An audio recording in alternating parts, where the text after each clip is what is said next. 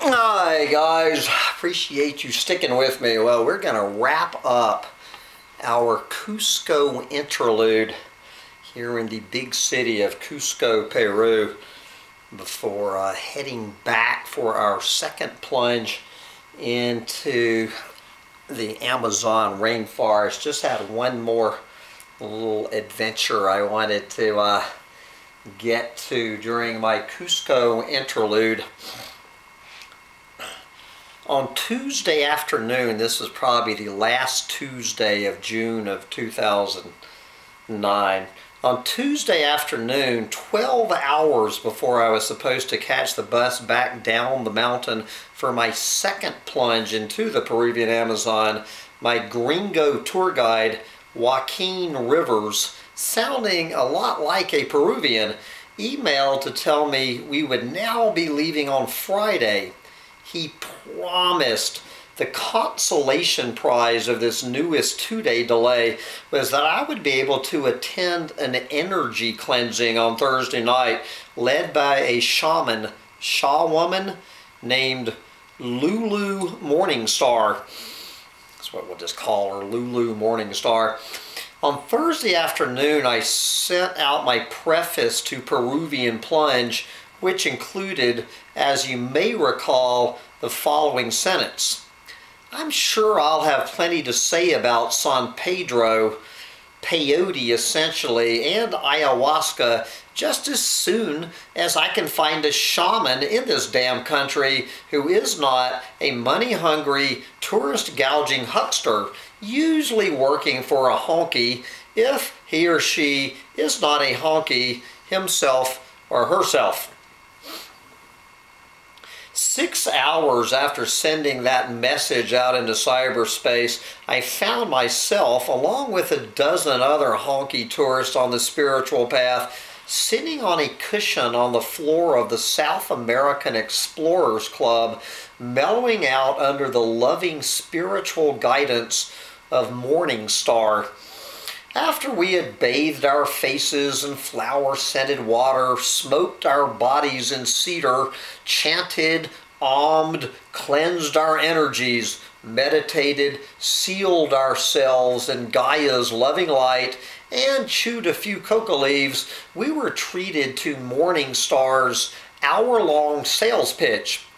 By and large, this sales pitch consisted of her giving us the following condensed version of her life on the spiritual path between real estate deals. I'll let Morningstar speak for herself from her website to give you a much better glimpse of who I was dealing with. Bracketed comments, compliments of yours truly. That goes without saying. All right. Lulu Morningstar is a Swiss-born American from Saratoga, California, who in 1998 decided to let go of all her material possessions and take flight into the unknown. Following a strong calling of her heart, she set out on a spiritual journey to Peru with the clear intent to learn more about Peruvian shamanism. Where have I heard that story before? It was divine intervention, and probably about $85, that led Morningstar to some life-changing encounters with various local shamans. Those experiences revealed an ancient connection to this part of the world and its wisdom, and became the catalyst for Lulu's decision to live and work in Cusco, the naval and spiritual center of the world. That's N-A-V-E-L, the belly button and spiritual center of the world. Following an initial 4 years residing in Cusco and giving birth to the Casa de la Serenidad, the House of Serenity, that must have hurt like hell, giving birth to a 2-story brick house. In the Andes, divine guidance not to mention a settlement check from her ex-husband in California, presented Morningstar with an opportunity to fulfill a lifelong dream to live by the ocean. Her move to Mancora at the north coast of Peru turned out to be another important stepping stone on her spiritual path to deepen her knowledge and expertise by integrating the powerful feminine energies of Mama Cocha, Mother Water, into her work. In spite of the tranquility and serenity, not to mention the growing number of drunks and coke whores infiltrating the town, of her oceanfront retreat, her love and strong ties to Pachamama, Mother Earth, and the Andean culture remained consistent.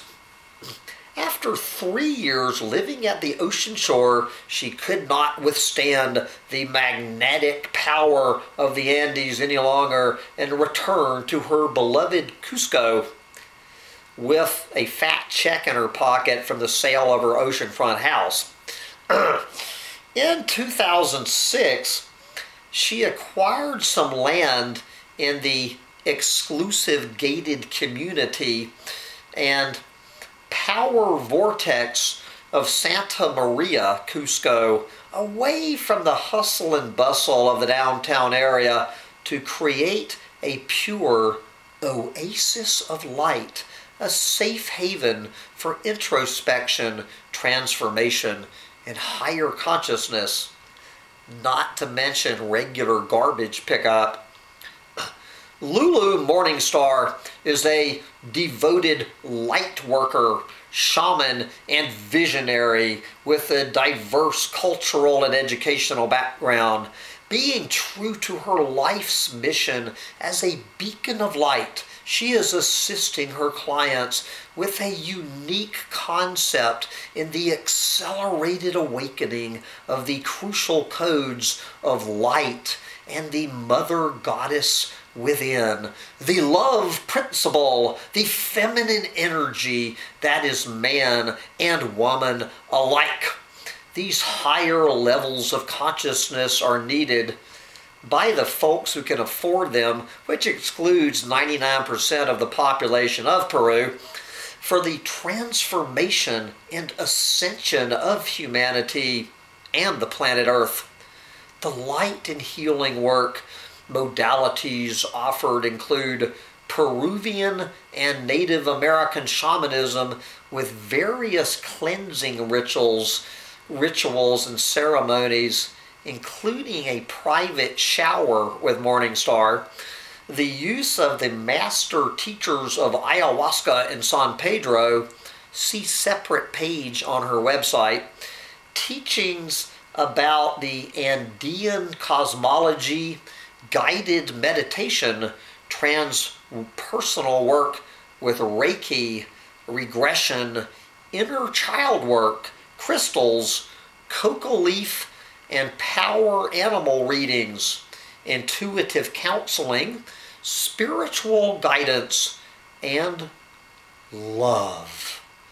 Now, if that is not a Bliss Ninny resume from the fourth dimension, or is it the fifth dimension? I don't know what is. So we're going to leave her website, go back to the story.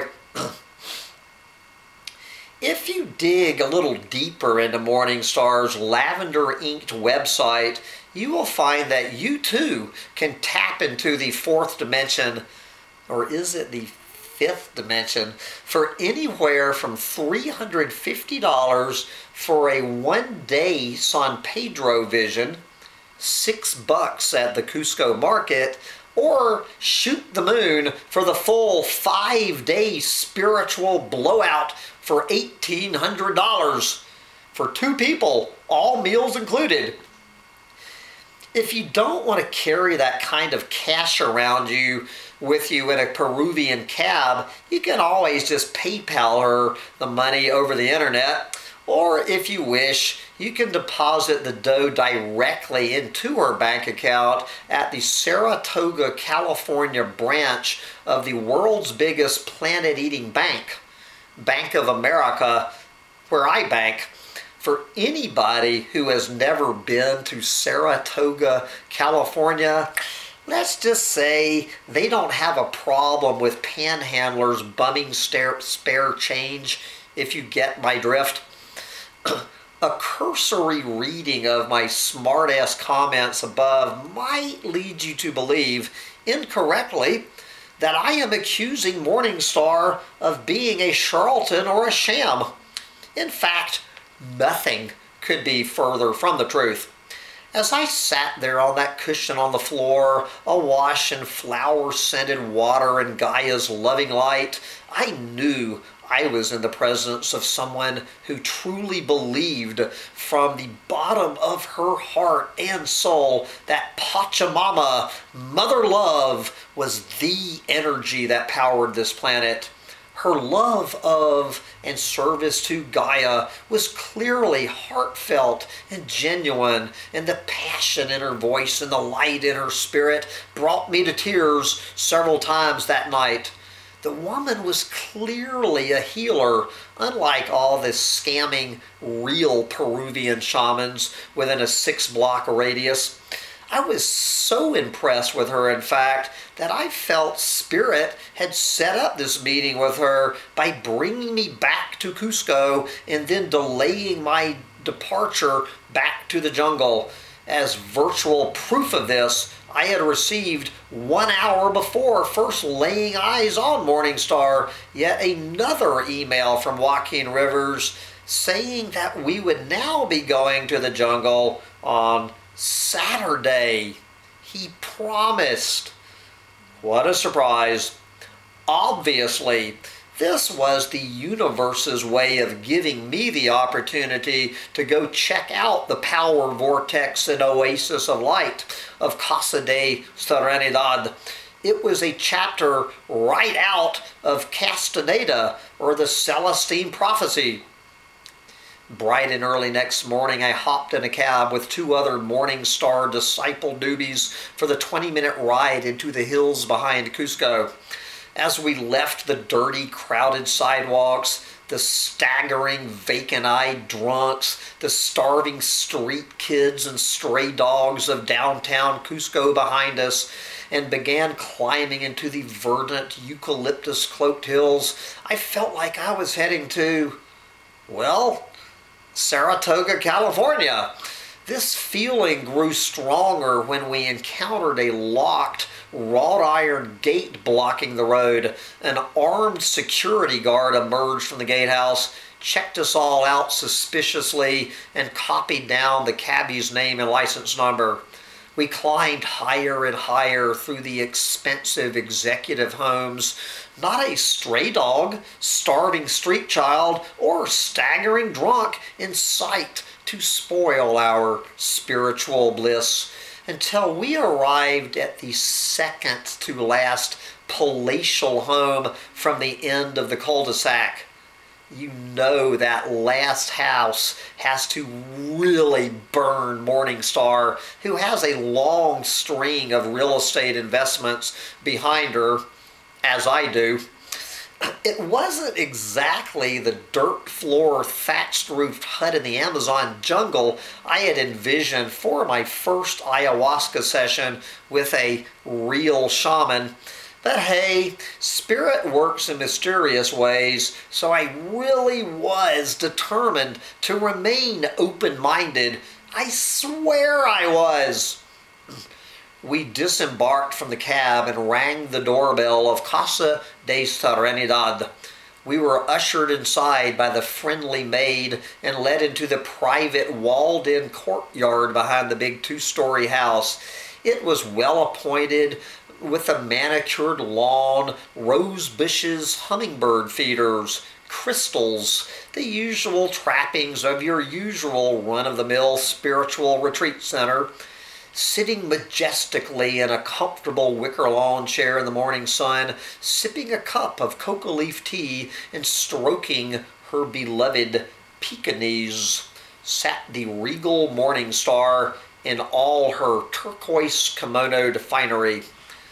Behind Morning Star, at the rear of the courtyard, was yet another two-story house, the guest house where spiritual seekers live when they're on multi-day retreats to the oasis of light. As the maid was busy fetching us all coca tea and apple strudel, Morning Star herself led us on a tour of the spotless and well-appointed 4-bedroom, 2-bath house that approximately 90% of Peru's population would have sold their children into slavery to acquire.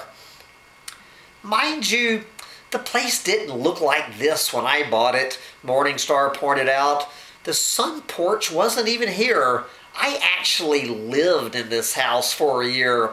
It was terrible. I thought, what can I do with such a place? Tear it down? What she did instead was build the front house, the other 2-story, 4-bedroom, 2-bath, perhaps 3,000 square foot new home, which she finished a year ago, allowing her to escape the confines of that miserable little back house that she has since remodeled into the guest house. I told myself, if I ever build my own house, it needs to have 2 things, a jacuzzi and an electric garage door opener, announced the Gaia-worshipping shaman with a broad, proud smile and not the least trace of irony. It's great you can have these things, responded one of my fellow spiritual seekers, again without the slightest trace of irony. Spirit winked at me over my left shoulder and shushed my rising ham-bone psychic puke with witty retorts with a finger over her lips. We returned to the sunny courtyard where the maid served us our coca tea and apple strudel. As we sat there chatting softly, the ritzy neighborhood garbage truck roared up and down the suburban streets, blaring its horn. It seemed like a jet plane took off from the Cusco airport just below the safe haven for introspection every 5 minutes. As we sipped our tea, Morning Star, no doubt perceiving with her 4th dimensional radar, or is that 5th dimensional radar, that she had already lost my business somewhere between her jacuzzi tub and electric garage door opener, tried to close the deal with the other couple. She asked them when they would like to take their first San Pedro vision journey. Just as long as it's not on a garbage pickup day, quipped the male half of the couple, eliciting a withering glance from his wife. He mentioned that we should probably be returning to Cusco. Morning Star whipped out her cell phone from somewhere inside her kimono and punched in the rapid dial number of her own private cabbie, who she uses when she doesn't feel like taking her own car. Would you like to visit the sweat lodge and the temple while we are waiting for your cab? Our hostess invited us as she tucked her cell phone back into her kimono. She led us up a trail behind the guest house. We stopped briefly at the little round sweat lodge, then continued on to the temple where she conducts her ayahuasca healing sessions. We removed our shoes like good little temple visitors and stepped inside the carefully designed, circular, of course, little round building. There's probably a picture of it on her website. I would like to give you a detailed description of Morning Star's temple and tell you what she had to say about its Mother Earth blessed loving energy and all that bliss ninny blather, but quite frankly, all that is now a blur. My unbelieving eyes were glued to the very center of the healing circle. There, forever halted in its tracks in all its sad, ragged glory, laid the macabre, faded, roach-eaten moth-eaten pelt of a dead mountain lion. This defeated warrior was so mangled and amateurishly tanned that had it not been for the long tail draped out behind the corpse, I may have mistaken it for a deerskin rug. Don't quote me on this, but I think the Gaia-worshipping owner of this testament to senseless death in celebration of planet eating was saying something about the spirit of this once beautiful murdered child of Gaia representing integrity. It was all I could do to keep from falling to my knees and wrapping my arms around this powerless power animal in a loving embrace and yowling like a wounded panther into the cavern of the haunted healing temple. Forgive her, Mother, for she knows not what she does. And that will wrap up our Cusco interlude and bring us into Plunge number 2 as Peruvian Plunge continues. Coming up soon. Bye, guys.